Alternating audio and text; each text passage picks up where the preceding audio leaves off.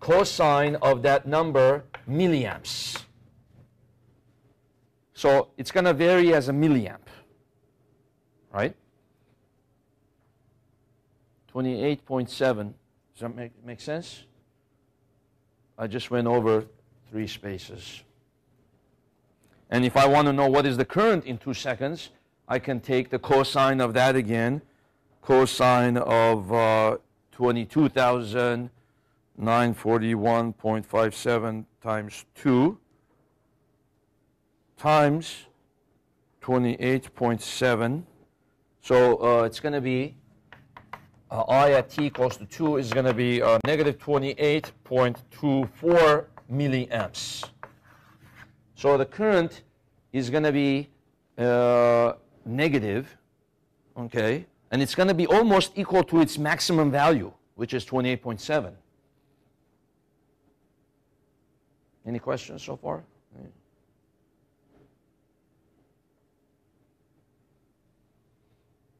Okay. So the mechanical equivalent of the current is like the velocity. So it would be, let's say in physics 1, I would give you x as a function of time, the x of the block. You would take the derivative, you would get the velocity, and then if you take the derivative again, you get the acceleration, right? And then the derivative of the I, the I dt, we don't really give it a symbol like A. But the VL depends on the I dt, the voltage across the inductors, you see? Yeah, the negative just sign just means it's the opposite to the initial direction, whatever the initial direction is. Right now, it doesn't necessarily mean counterclockwise or clockwise, you know. However the current is set up depends on how the battery is set up. But the current direction negative just means it's opposite to how the battery is set up, you know. Okay, then when we want to know the VL, the voltage across the inductor, okay, then VL is going to equal L di dt. So that's like the equivalent of the acceleration. So you take the derivative of this again. So we could take the derivative of this. Again, the 22,000 comes out one more time. So that's going to be a pretty big number now. And the L is 9.5 millihenries. And then the derivative of this, you get 0.0287, and then another 22,000 comes out. And then now the derivative of the cosine is negative sign. So I have to have a negative sign of that thing, okay? Let's go over here.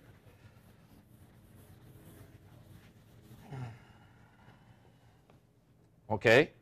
So let's see there, what's that? 9.5 times 10 to the power negative 3 times 0.0287 times 22,941.57, 6.25. Huh? Everything, so it ended up being a decent number. It's not that large. 6.25. Well, actually, that makes sense because the VC is 6.25 sine. So what am I saying? Of course it should be like that. I was, for a second I was saying, oh yeah, that's cool, that makes sense. You know, I didn't really catch the connection here, but that whole thing should come out 6.25 because that's the maximum voltage. So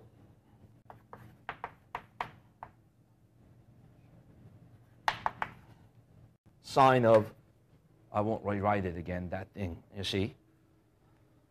So you can see the voltage across the inductor pretty much looks like the voltage across the capacitor except with a negative, right? So the voltage of the inductor is going to be equal to what? At 2 seconds it's going to equal what? Well, it's going to just equal the opposite of this because it's pretty much the same function except with a negative. So it's going to equal 1.11 volts. So at t equals to 2 seconds, at that split second, voltage across the C is negative 1.11, voltage across the inductor is 1.11. Okay? Now notice that if you add them, what do you get?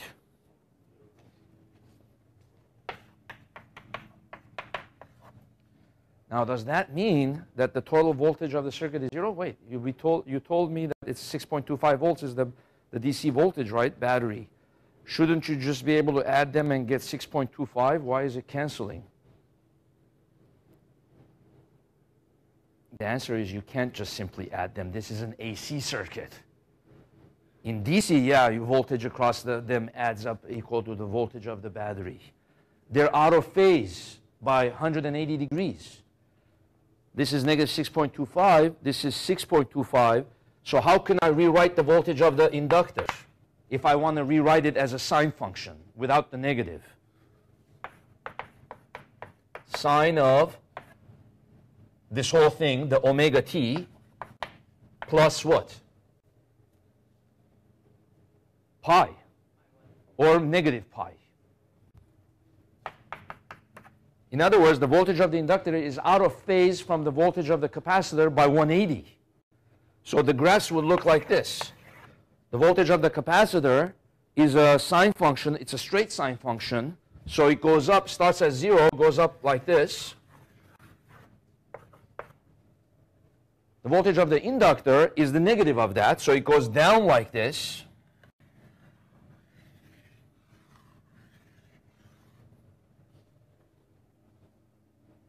And, well, of course they cancel each other when you add them. 0, you get 0. But that doesn't mean that the battery is 0. You know, you simply can't add them. So they're out of phase by 180. Okay, cool. So that's that.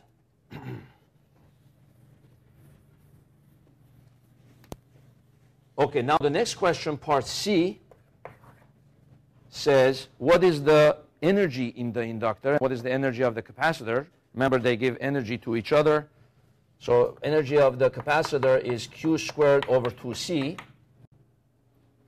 So again, you can take the general function that we got and square it, divide by 2C. So really, once you got this thing, you pretty much have the whole answer, you know. So 1.25. And then remember that it's a micro squared divided by 2 times C times sine squared of that thing. Okay? So what is that there?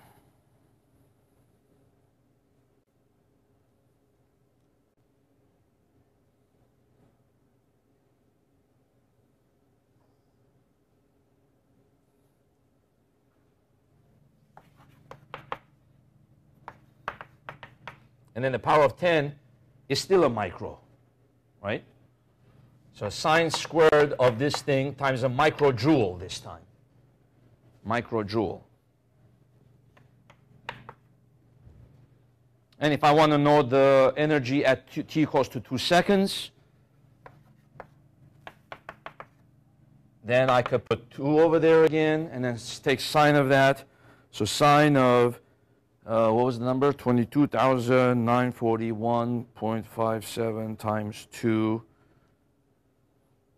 Square it. Multiply it by 3.55.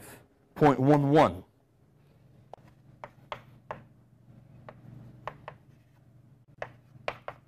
microjoules. Okay? Then the energy of the inductor, half L I squared. So you get the current function that we had. You square that. So now L was 9.5 times 10 to the minus 3. And what was the current? Do I have it somewhere here? I think I erased it.